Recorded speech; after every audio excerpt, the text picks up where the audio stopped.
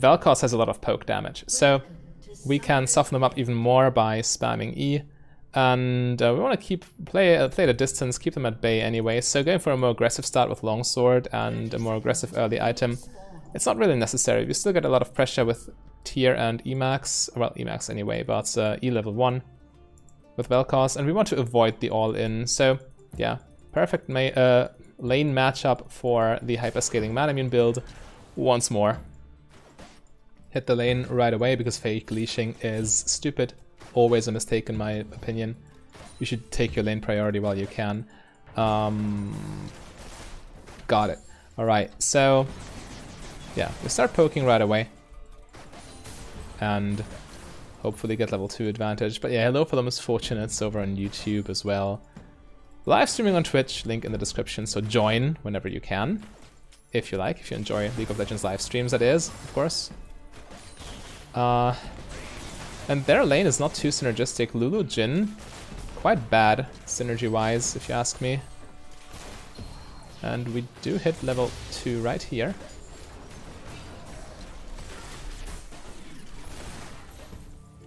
Wow, Jhin, you took a really bad trade.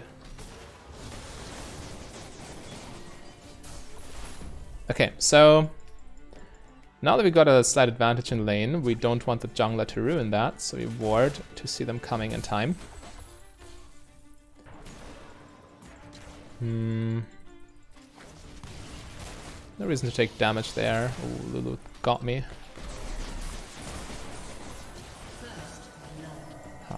Almost.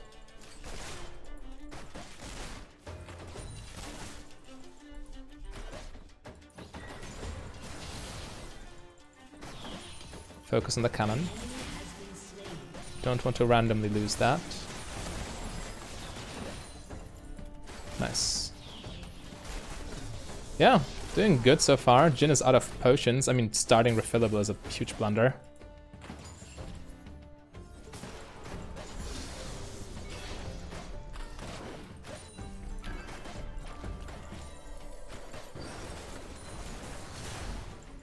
Yeah, they're basing. Nice.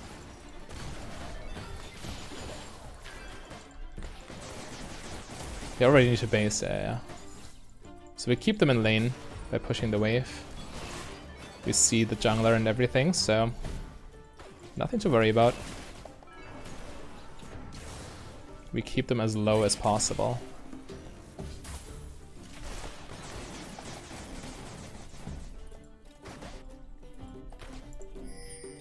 Just auto the wave. Okay, I mean, if he wants to spend mana, then that's fine too. He didn't need to though. Just autoing is also doing a lot.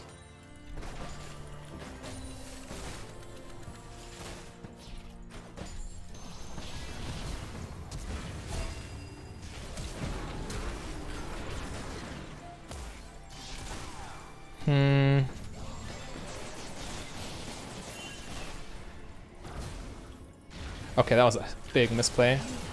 I thought Shaco was coming, and then I stopped looking at him. Okay, I just goofed. Big time.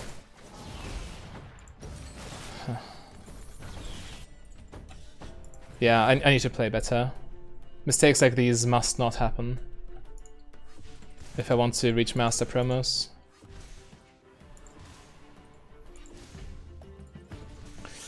Ah, it's super bad. Good gank, but I didn't react to it. Yeah, good Rek'Sai gank, and I didn't react to it properly. I was too greedy when I saw Shaco in the vicinity.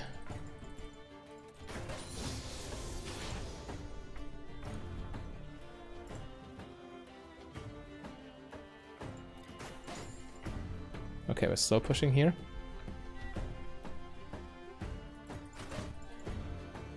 Hopefully without losing CS.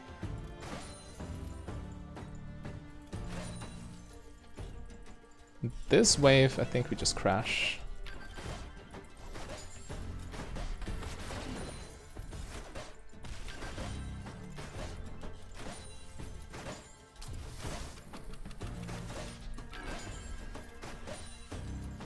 Alright. Okay, so this mistake isn't really a game changer. It's more annoying than anything. That's obviously a slight disadvantage we didn't need to be at.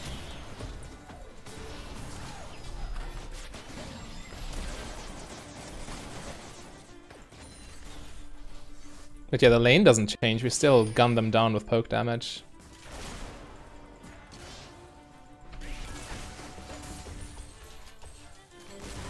Wait for E.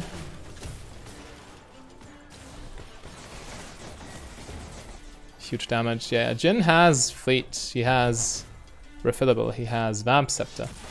But our poke damage is still relevant. So Vamp Scepter not doing too much when he doesn't have a lot of AD. Rek'Sai is here again. I'm dead.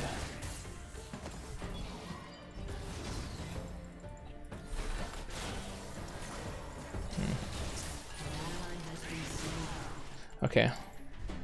Okay, I'm not dead, but Vel'Koz is. Yeah, we're getting camped a little bit. We need to play accordingly.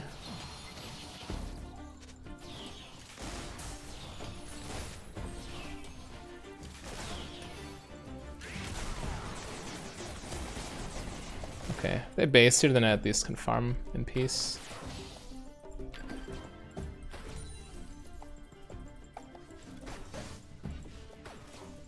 With Q I always get this minion. Says he and doesn't get the minion.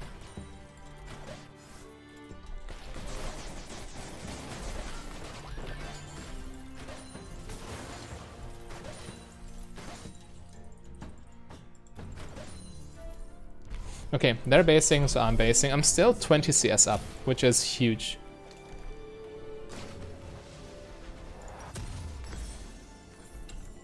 But obviously, these kills and assists matter. Vel'Koz, what are you doing? Could you just crash the wave, please? Okay. Be careful. Oof. Oh, Rek'Sai's here again. Yeah. Naturally. My support goes down. Yeah. Same mistake over and over. I should have back-pinged him earlier. Yeah, they're playing this well. They're camping the winning lane.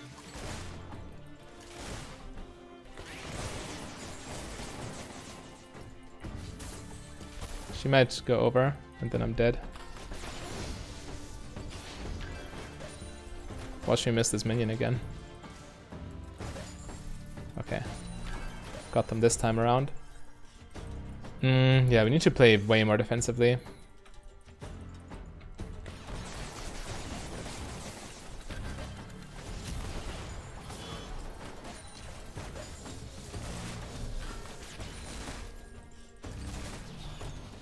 Rek'Sai is probably basing, but she might still be camping here, so... You gotta respect that. At least I have flash, which means it's unlikely I die. Rek'Sai mid lane.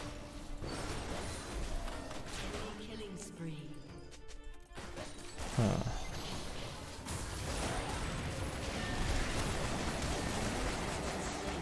Nice. She even flashed and still died. That's so good for us. Well played by Vel'Koz.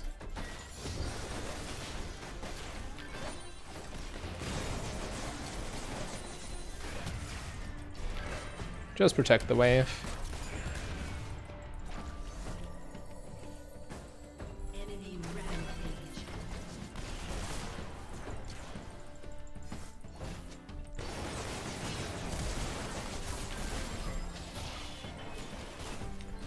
Lulu's there and I'm dead, I'm afraid.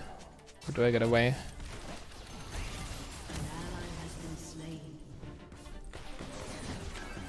Okay, I'm getting away, but Vel'Koz died again. Yeah, we were too greedy. Trying to dive. Vel'Koz tried to dive when Lulu was already there again. It's not ending well, of course. I'm basing on this bush. I'm not risking a dive from Kindred. Or who is it? Yeah, Rek'Sai. Rek'Sai, I mean. But who is it? Shoutouts to all the peekaboo thumbnails on YouTube right now. My new main? WTF? Right, broke this champ last patch, but who is it? Oh well. If people click on it, then who am I to blame them for making these thumbnails?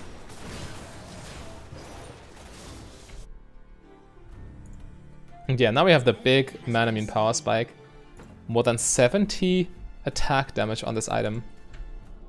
And attack damage is a crazy good stat on Misfortune, as you probably know.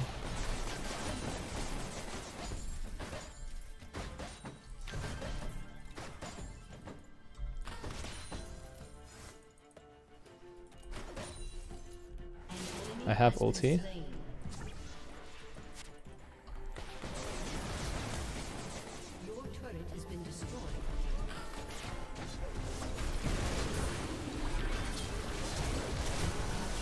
I just got destroyed, oh my lord. Still worth, I guess. Yeah, Shackle lives, then definitely worth. Nice, and now I got lifesteal, which makes these plays way safer. As soon as I hit that shield bow, we should be completely fine, even against Rek'Sai. And I can scale up in terms of damage. Oof. Tough game, tough game. But Shackle looking good now, Akali looking good. I'm still looking good, 10 CS on Jhin, and my character looks way better anyway. I mean, look at this. But we also outscale Jhin massively, of course. He falls off. He is not a good late game champion. Oh my. Okay.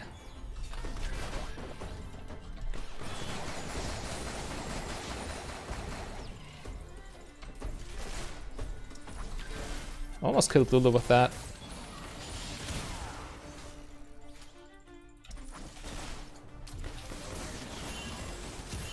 Yeah, I realize. It's Rek'Sai time. How does that land? The camp is real.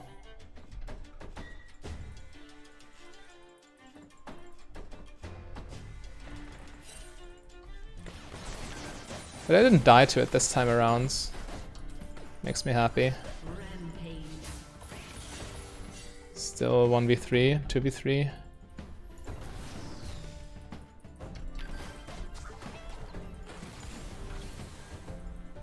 Okay. Yeah, they try to take Drake here.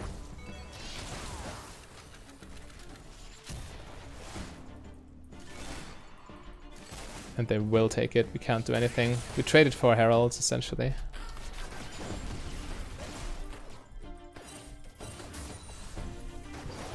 Rek'Sai, no, what's your name? Vel'Koz, could you please?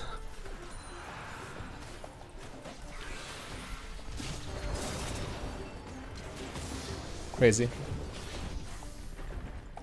They paid a steep price for that second Drake.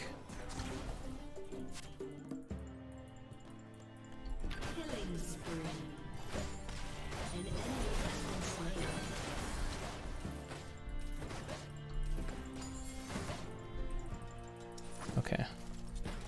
This dive is again risky. If we get a knock up, he's dead. If not, we need to abort mission. Okay, we got the knock up. Well played, Vel'Koz. I'd say we don't wander off. We just base instead. Yeah. Okay. Ooh, so far so good. Mistakes have been made, but we're still in good shape. For sure. And Kayle, I mean, she will be relevant eventually. She'll scale.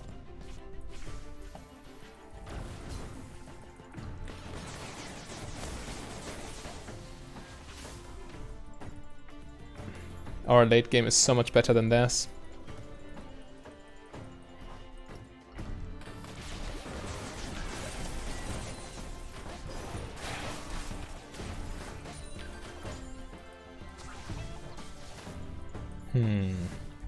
Bot lane's getting pushed in. Akali is covering. Alright, so we stay mid.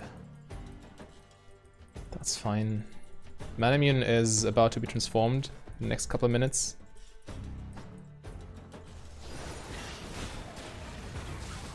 Don't have ult right now.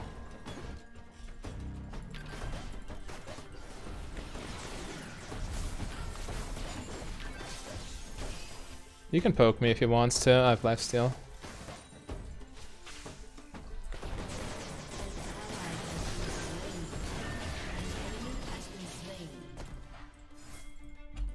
Kayle trading 1-for-1 is actually very good for us.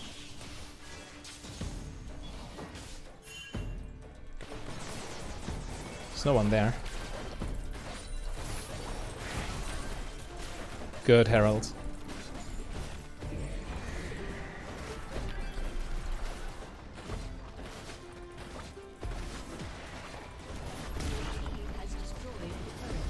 Okay, probably better to set it later so it doesn't take damage, but still good. Yeah, okay, I couldn't afford to take another tower shot, I need to cancel early.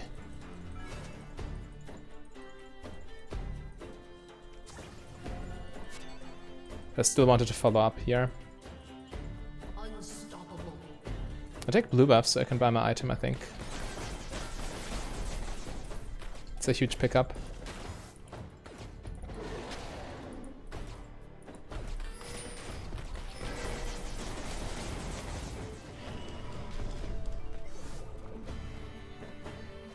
Okay, but yeah, mid lane tower advantage right now should give us a lot of control in the jungle. This is where we really start to kick into gear. We have Mythic plus Mirror Mana transformed. 230 attack damage at 18 minutes. Jhin, who converts everything into attack damage, probably has less. Okay, 238. So we're on Jhin levels with attack damage, and we don't have an attack damage conversion passive. We still have regular crit and attack speed.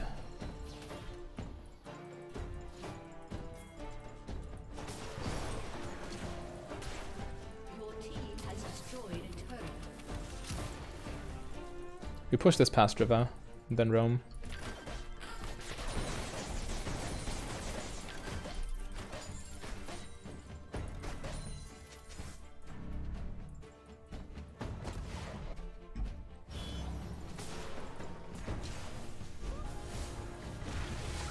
Ulti in 3 seconds.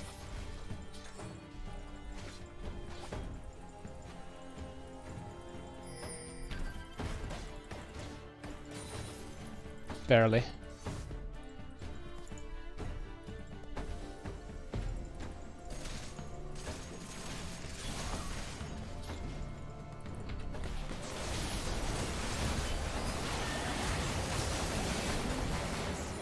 You're still going down, my friends.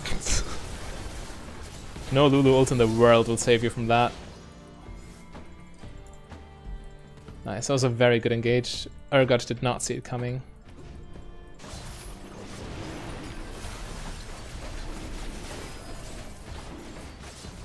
What's also very nice about this build, your ult is so obscenely strong with that much attack damage, plus the on-spell effect here.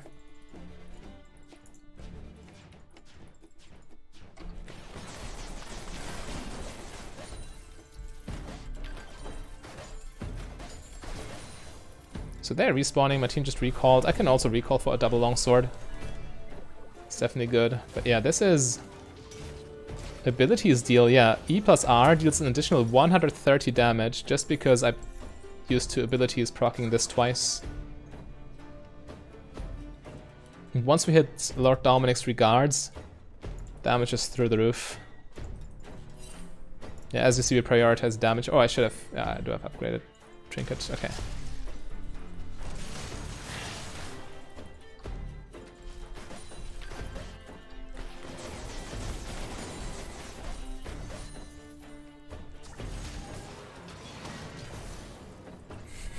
Nice shot. Doesn't matter though.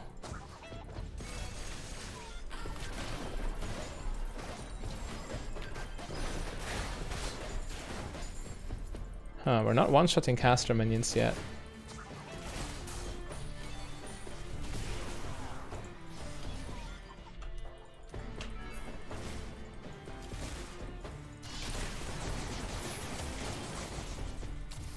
Okay, Gale Force is a long cooldown.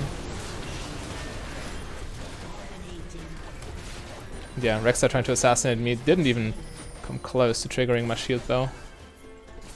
There's 3 people down, we can take Baron. No questions asked.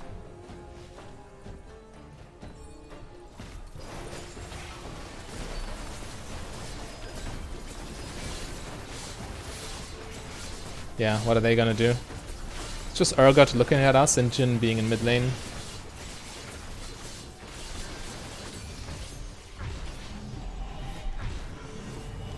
Okay.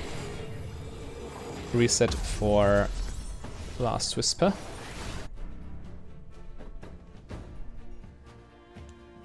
We keep doing our thing.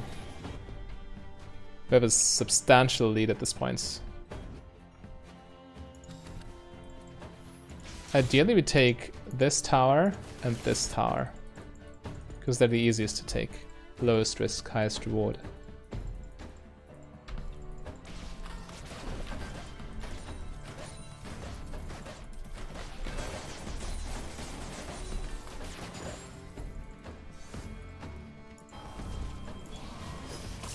Yeah, we're fine. They're just getting slaughtered. Yeah, Akali is tearing them apart. Yeah, at this point, I mean, we're so far ahead. Don't need to ult here, do I? No.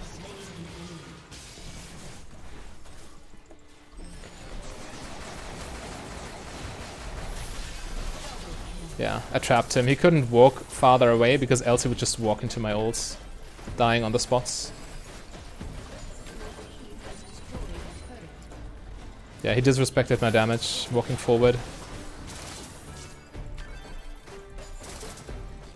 We can take more. Only now do they respawn, and they still need to respond to Kayle as well. Okay. Now we just disengage.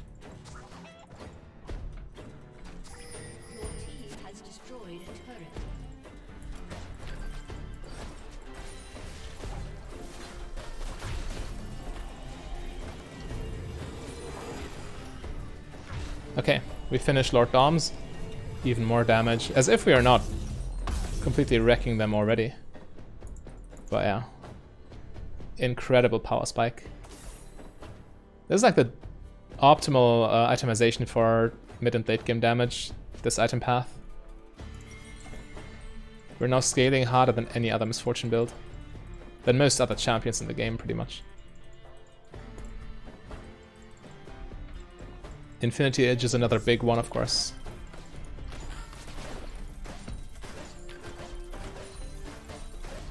But again, if you are still new to the champion, if you still want to have more room for error, you can also go Bloodthirst, a third item, and delay Infinity Edge. It's certainly possible. But in the current meta, I like this more damage-oriented approach more. Shaco solos Dragon.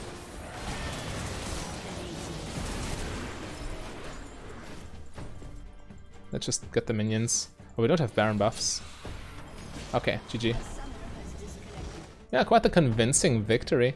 Minor slip-ups in the early game, but still good enough. Yeah, okay, Vel'Koz and Akali did so much damage. The game didn't really go long enough for proper team fights to happen. I mean, they kind of fell apart because of Shaco's jungle pressure.